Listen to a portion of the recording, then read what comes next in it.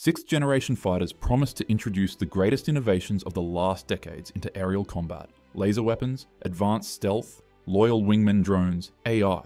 Many analysts doubted that these technologies were mature enough, but nobody doubted that some sort of sixth-generation fighter would be made. Until out of the blue, the Chief of the Air Force dropped a bombshell.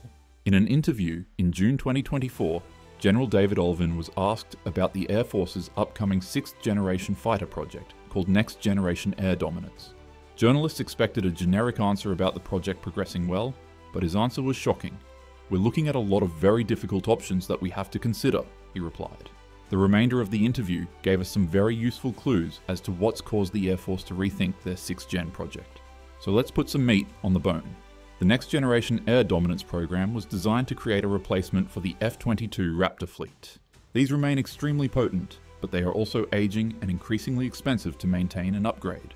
Upgrading their 32 early production aircraft to the latest version will reportedly cost a massive $110 million per airframe. 35% more expensive than purchasing the current version of the F-35 rolling off the assembly line. Or put another way, upgrading all of these aircraft will cost the Air Force a Virginia-class submarine's worth of cash. When given the choice between these expensive upgrades or retiring them, the Air Force has tried to pick the latter and send these jets to the boneyard, only to be blocked by Congress. These funds, which were destined for the sixth-gen fighter project, remain locked up in a bureaucratic battle between bean counters. So, can't they find money for the program elsewhere? Well, it seems like everything the Air Force owns is in need of replacement. Their intercontinental ballistic missile, the Minuteman III, was designed in the 1960s and is in dire need of replacement. The bill for this replacement, called the Sentinel, has ballooned massively and is now approaching $150 billion. That's the entire US Air Force budget for 2022. The Strategic Bomber Force is also in need of a revamp. Their B-1B bomber fleet is so old that they are banned from flying low-level missions for fear of the thicker atmosphere stressing the aging airframes. And the mighty B-2 stealth bomber fleet has shrunk to just 19 operational aircraft. Their replacement, the B-21 Raider, has progressed smoothly, but the price for the 100 aircraft, half of what the Air Force initially recommended, will be $60 billion excluding sustainment.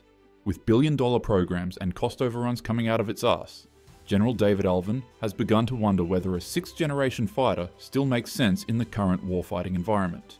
As has been seen in just 2 years of combat in Ukraine, war breeds rapid innovation. What was initially a battle of artillery and motorized infantry now includes aerial, naval, and even ground-based kamikaze drones. The precision-guided weapons which were at the heart of the American way of warfighting now find themselves struggling under the most intense electronic warfare efforts ever seen on the battlefield. Saab and Boeing spent a decade developing the ground-launched small-diameter bomb, only to have it fail in the heat of battle, unable to guide itself through the massed electromagnetic jamming. This is not to say that the US Air Force is shying away from the high-tech or the expensive, but they now believe that spending 25 years designing and building an aircraft is a technological gamble. Nobody can offer more than a best guess as to what the wars of the 2040s will be like. Is it in the Pacific? If so, you'll want a fat aircraft which can carry a ton of fuel. Will runways be safe? If not, you'll want to design it to be capable of using unimproved runways. Will there be laser weapons in the future? If so, how much power generation will they require? There are a million different questions which must be asked during the design phase, and the answers are at best guesstimates. And while the US Air Force had been lacking a better alternative to this gamble, they think they've found some inspiration in their drone program. Virtually all of the new UAV programs being investigated by the Air Force have one common theme: they are iterable. Instead of designing a highly complex UAV with an endless list of requirements, capabilities, and complexities, you design it around your core requirements, and make sure that it is designed so that it can be adapted in the future. While this is an understandable approach, there are some big questions. Aspects like stealth are fundamental parts of the aircraft design and can't be easily bolted on or evolved over time. So how will they address this? In truth, it's still unclear, but it could be that these future fighters will be in service for far shorter periods of time than we are accustomed to. In the words of General Ulvin, maybe Built to Last isn't a good bumper sticker anymore, because Built to Last assumes that it's relevant as long as it lasts. There will be lots of work behind the scenes to find out whether introducing new fighters on a more rapid basis is actually a cost-effective approach. But one thing working in its favor is the growing acceptance that sending $100 million fighters into the fray may be a thing of the past. Stealthy UAVs like the Kratos Valkyrie can be produced for just $2 million apiece.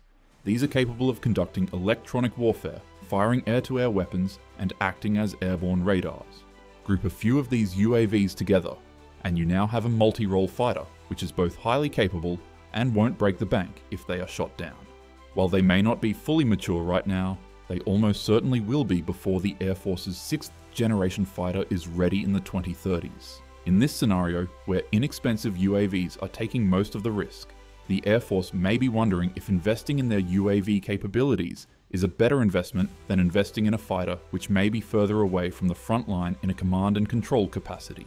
This ties into two previous videos I made, one covering the utility of new UAVs in a war in the Pacific, and the other video discussing the massive vulnerability of US air bases and how it's pushing the Air Force to look for alternatives. Both are undoubtedly feeding into the Air Force's current calculus. We still have some months to go before more details begin trickling through, but what is clear is that for now, the US Air Force is having serious doubts about the usefulness of an expensive 6th generation fighter. If there are more updates, you can be sure to find them here. In the meanwhile, this has been Red 4, and I thank you for watching.